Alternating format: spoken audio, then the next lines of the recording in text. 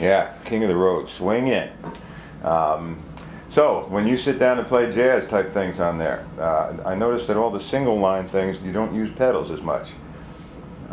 They're just played like note for note as you go around the steel. Yeah, that's kind of the way I learned years ago, and I never have been able to get out, get away from it. They do it now. There's a lot of other steel players use pedals, but it's just a thing I grew up with and never got away from. Mm-hmm. But do you see the shapes of the chord forms or the shapes of the scales, so you know where you can go wander around to get your licks? Yeah, I have pockets, and of course this tuning is not. It's quite a bit different than E9, in that the E9 has a lot of whole tone.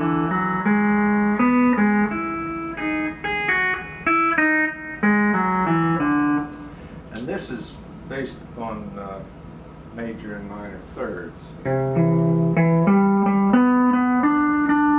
There's a second there, but then so the approach to it is quite a bit different than up here.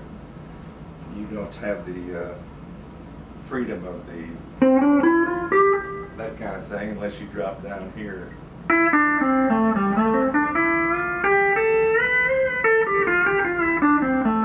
But up here it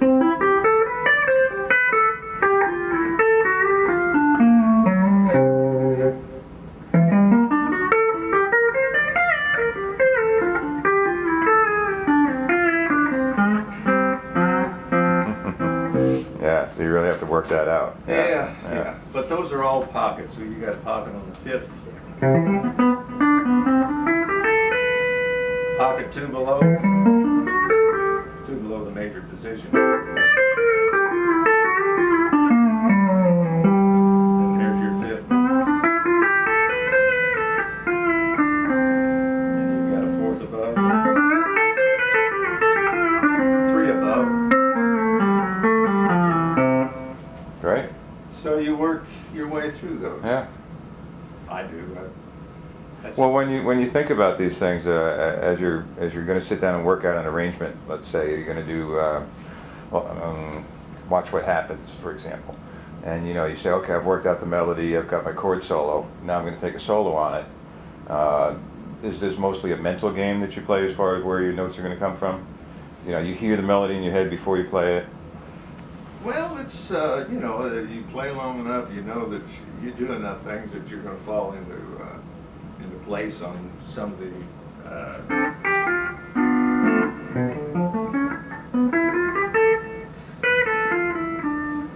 those are all stock things that I'm aware of, but I do like to get lost and work my way out. You can find your way back, yeah. Yeah, that's the fun part of that.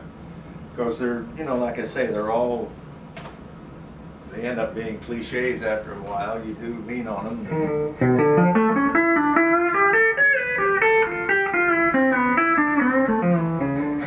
Anything on how the tuning itself evolved? Where the C6 came from, where the F on the bottom came from? The first C6 I ever heard was Jerry Byrd. He may be responsible for that tuning. But as we went from 6 to 7 to 8 strings, I started on 8 when I had a pedal guitar. I worked my way up with the 6-string laptops first, and used Jerry's tuning. He had sometimes he would tune that up. And from there, that evolved into when we went to 10 strings, I put it on the and dropped. So now we got an A7 sharp 9. Yeah.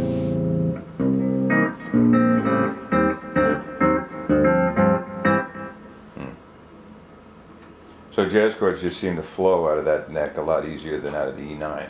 It is, for the most part, because of the range you have on it. You're able to use the bottom strings as roots, where it's difficult on here. You never get below a fifth. Right. Yeah. Much higher pitched neck. Yeah. But yes, it's.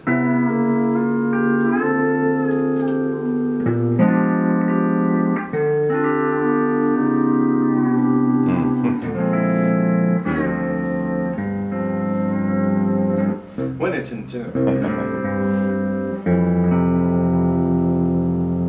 Well, I noticed on one of the other things you did a slant while you were playing anyway, so you're still incorporating some of your old lap steel days into the pedal world. Yeah, there's one.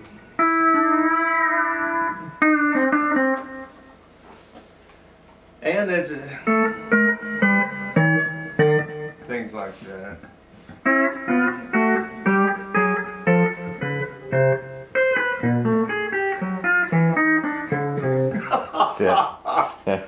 My favorite lick. Yeah. I always wanted to see how that laid on steel because it's a bitch on guitar. I'll try that again. I'll cut it out. That's nuts. And it fits anywhere. I mean, it doesn't matter what tune you're in, it'll work because it's all chromatic anyway. That's all there is to it. All right. That's a crazy lick.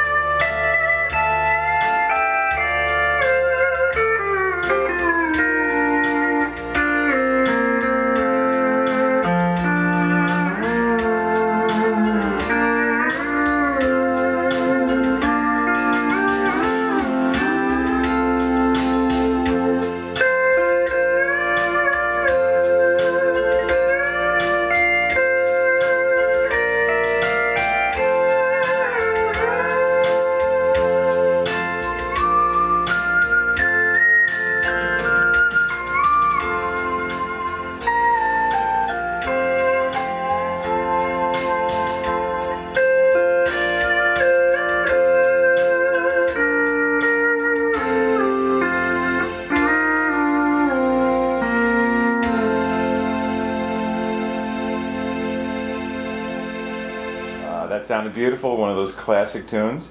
You want to talk about some of the harmonic things you were doing? I noticed you used your pinky. Some people tend to use the palm.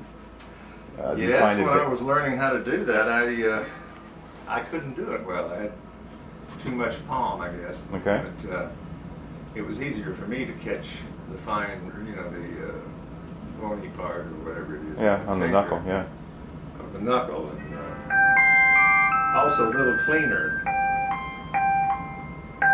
It's a little brighter, yeah. A little brighter. Yeah. And then you'll go to the fifth or the second octave. You won't just go with your 12 frets.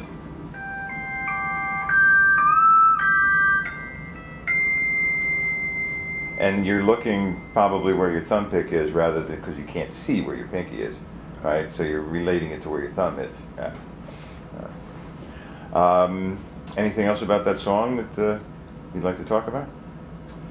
No, it's just something I pieced together, but I always had a affection for the Orient, you know, to Japan. Always wanted to visit there.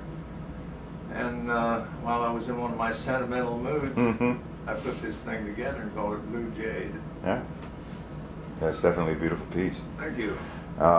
I noticed on some of it you have an unusual setup with your knee levers where both knees moving inward give you the 5 chord. Right. Which is, I don't see that too often on most people's setups. Is that a special thing you worked out? Both knee levers, yeah. Were you talking about left and right? Or Yeah, when you do that. Yeah.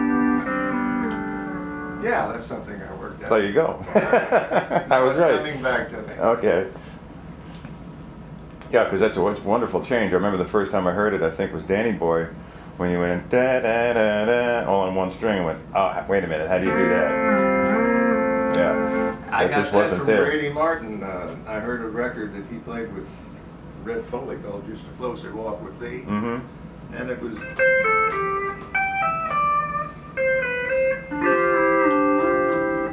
did it on guitar. Oh, okay. And I thought, wow, Yeah. I've got to have it. So I split the pedals. Up to then, the pedals, these 2 strings were on one pedal. Oh, really? So I split the pedals so I could get it. Oh, okay. Yeah. I didn't know that. Yes. A little history there.